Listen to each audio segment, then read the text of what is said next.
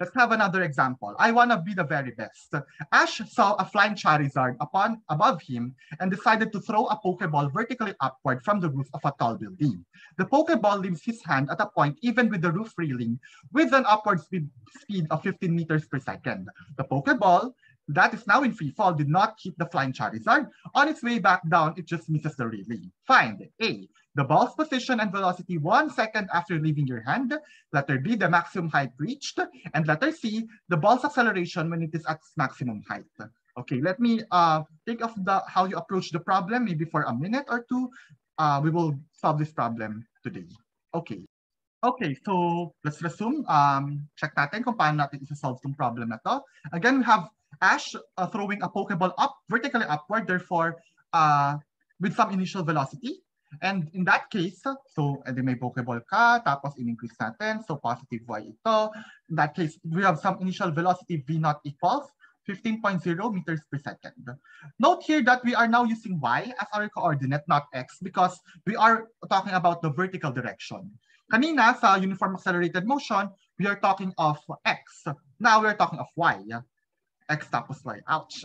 Okay lang yan. So yon. Letter A.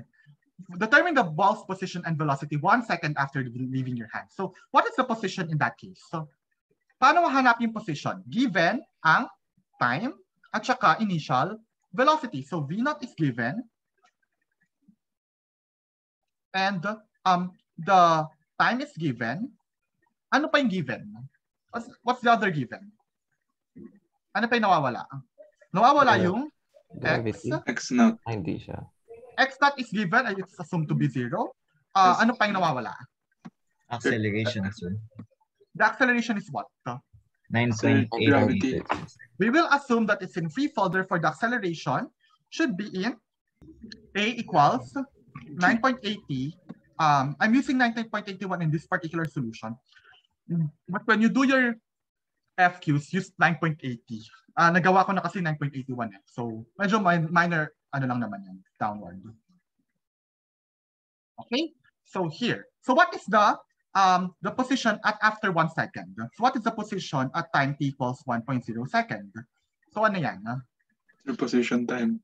Use the position time correctly. Time. Position time with the assumption that the acceleration becomes negative g. So you have y naught plus v naught t minus 1/2 g t squared. Okay, so the y naught there is 0. The initial velocity is not 0, and we can substitute here. So this is just 15. This is 15 meters per second multiplied by t, which is 1.0 second minus 1/2 times 9.81 meters per second squared times t, which is 1 second ulit, quantity squared, and we get y at t equals 1.0 second is about 10.1 meters. Okay? What about the velocity at t equals 1 second? Paano mahanapin yan? Velocity time.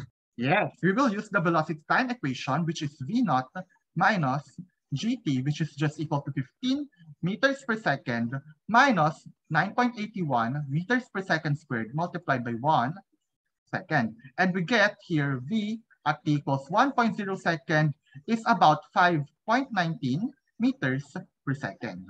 Okay, questions? May tanong? None so far. None. So letter B. Well, how do we determine the maximum height?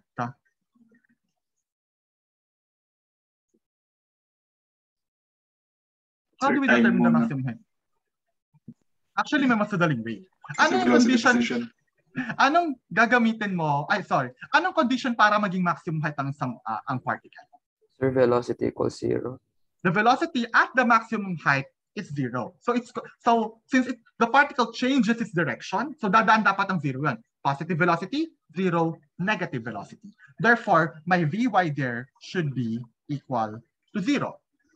Huwag kakalimutan na, at the maximum height, the final velocity vanishes. Therefore, since wala ka namang time na given, time is not given, of course, what you can do is to determine time, pero additional burden sa inyo yon. Time is not given. What can you do? Anong gagamitin mo? Position velocity.